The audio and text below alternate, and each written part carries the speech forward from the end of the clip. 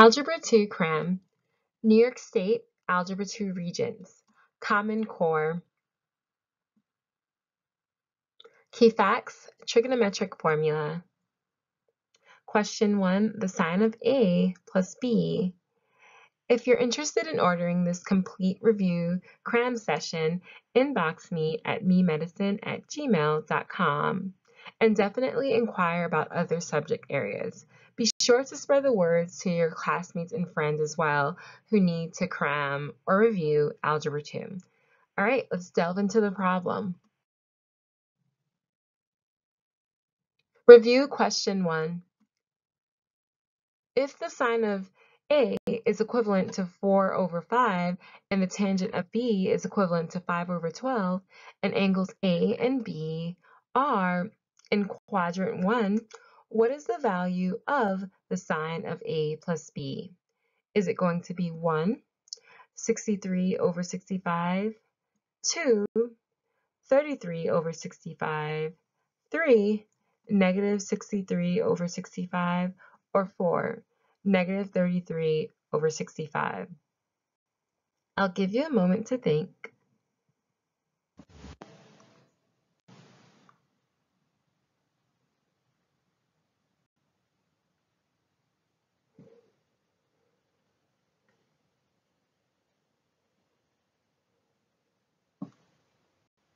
All right, so hopefully by now you are able to come up with a solution, and if not, that's completely fine. Let's see how this is done.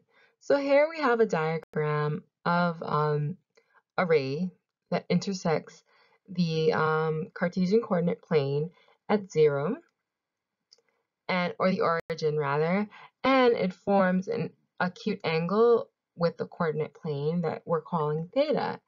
And if you recall, the sine of theta, or the sine, theta is just the variable of any angle, is going to be the y-coordinate divided by the absolute value of the measurement of the ray, or if you form this into a triangle, it would be the hypotenuse, okay?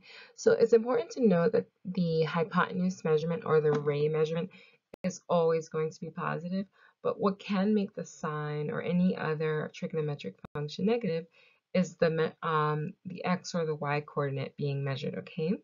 So therefore, the sine of A comes from the fact that the y coordinate is 4 and the measurement of the ray is 5, okay?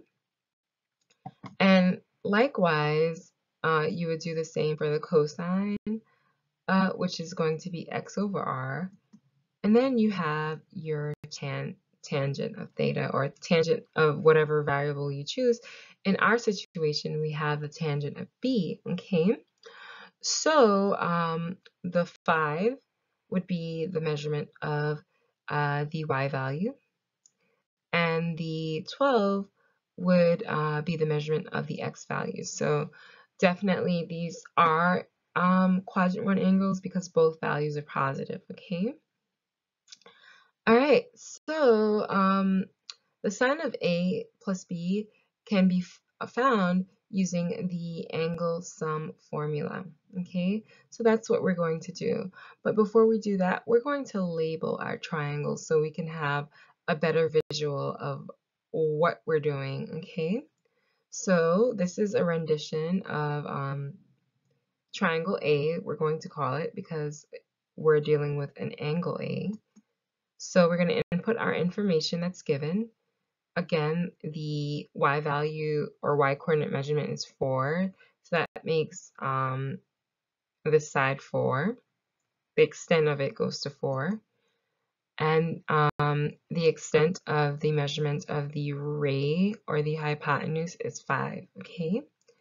And we're trying to figure out the missing side, obviously, which is easy because you should know the ratios of a 3, 4, 5 right triangle, okay, and that's what we have here.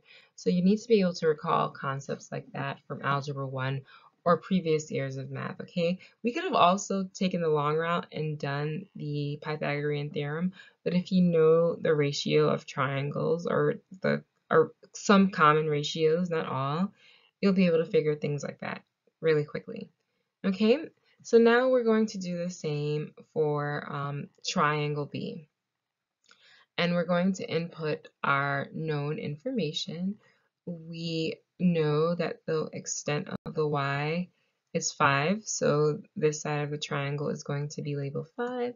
And the denominator is the x value, and we know that extent is 12, so that's going to be labeled 12 as well.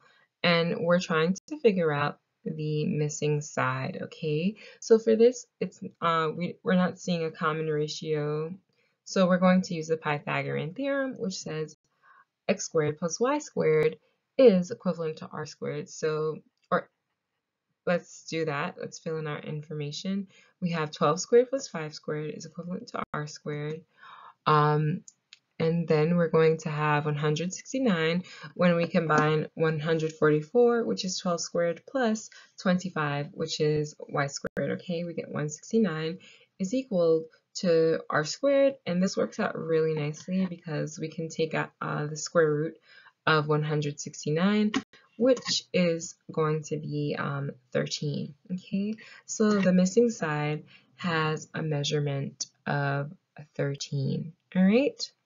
So what we're going to do now is take this information and substitute it into our angle sum formula. And just in case you forgot what the angle sum formula is, it's this. The sine of A plus B is equivalent to the sine of A times the cosine of B plus the cosine of A times the sine of B. And we do have all this information here now, and we can go ahead and fill in that formula. So basically we get that the sine of A plus B is equal to 4 over 5, I'm sorry, times 12 over 13 plus 3 over 5 times 5 over 13, okay? And this is all going to be equivalent to 48 over 65 plus 15 over 65. Okay, when we multiply each set, that's what we get.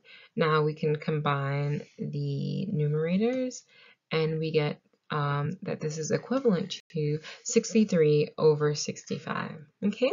Let's just take a breather before we go on to the next step.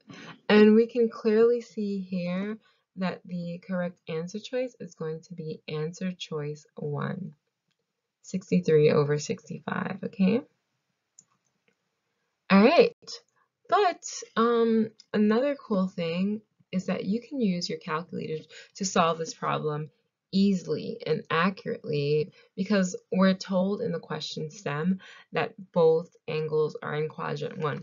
If the angles were not in quadrant 1, it would be a little trickier to solve. Not impossible, just a little bit trickier. There's more steps that you have to carry out regarding solving for trigonometric functions such as sine, tangent, secant, whatever, for angles that aren't in quadrant 1, okay? But this is going to be straightforward because both angles are in quadrant 1, okay?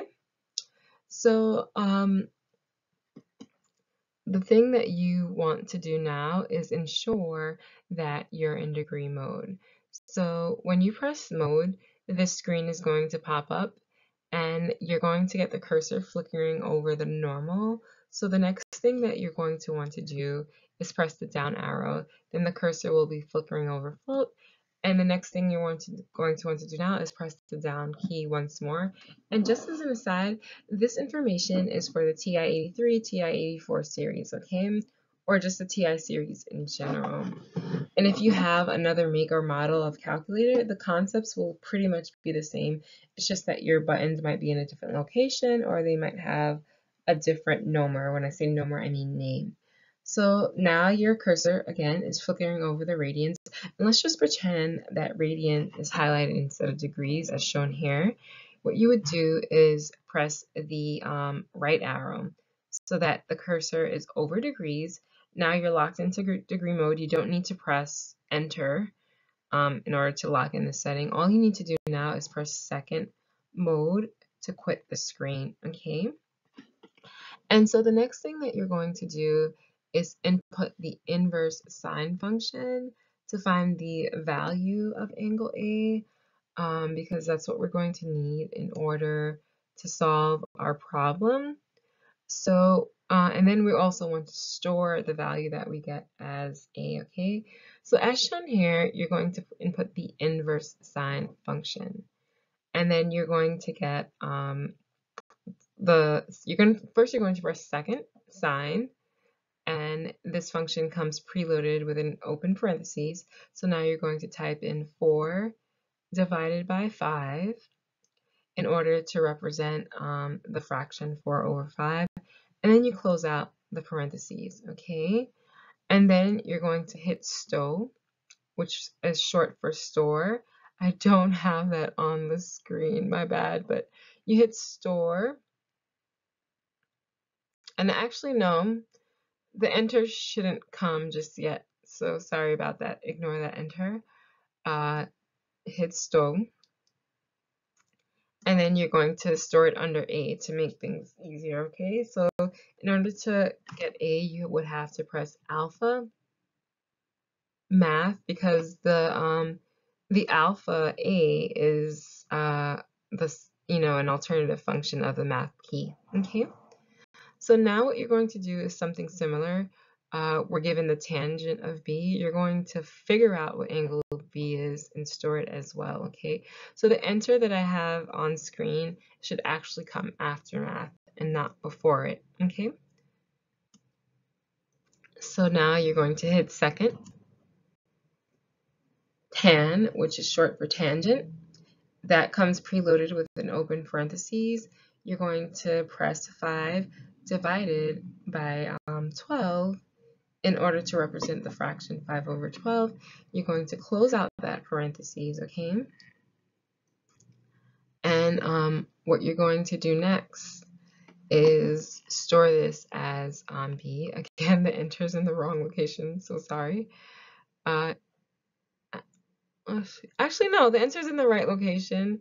Then you hit stow, and it's going to store this as B, but you have to be the one to specify B. And B is hidden in alpha, and then you press the apps button, okay? And that will store the angle 22.6 as B, okay? All right, so now what we want to do is evaluate the sine of A plus B. So we hit sine, that comes again preloaded with an open parentheses, and then we're going to press alpha math to input A plus alpha apps. To input B, we close out that parentheses, and then you hit enter. Okay, and then that answer is a sine of A plus B, but we're not given answers in decimal form, so what you want to do now is convert this into a fraction, and the way you're going to do that is simply by pressing second math to pull up, well, actually second negative sign, which is going to recall the previous answer of the sine of A plus B, which is 0.96 ... You go ahead and you press math, not second math, as I said previously, that's an error. And then you're going to press 1, because 1 is the option for converting whatever answer you have into a fraction, okay? And then press enter, and you'll definitely, or sometimes the calculator doesn't function right away, but you should be able to easily get 63 over 65, which again is answer choice 1, okay? All right, thanks for your time. Be sure to spread the word. Thanks for being patient, and good luck studying.